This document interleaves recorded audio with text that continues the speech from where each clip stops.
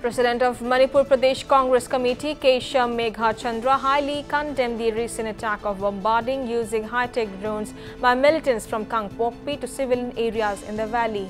He further questioned that despite knowing the fact about using drone bombs by the State Home Department and Manipur Police Department, why has the government been silent?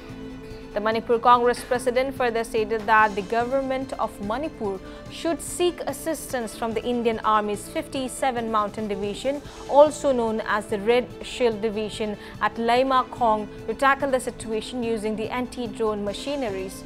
He also stated that the government should also inform the Union Home Ministry and Defence Ministry about the drone bombs, which is banned by the United Nations, and to take action via the Defence Ministry.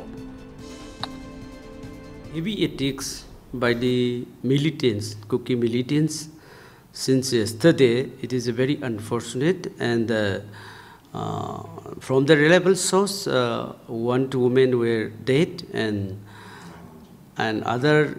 these 9 other injured.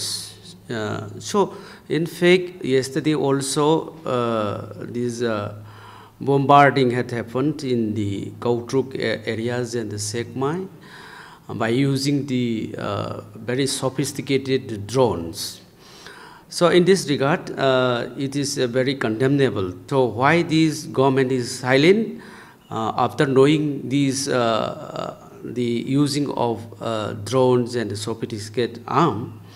So government should immediately inform to the army this headquarters, like 57 Mountain Division at Leimakhong, where the anti-drone machineries are there with the army. So in these junctures, government should also inform to the ministry, defense ministers and the home ministers concerned, because it's a very highly sophisticated.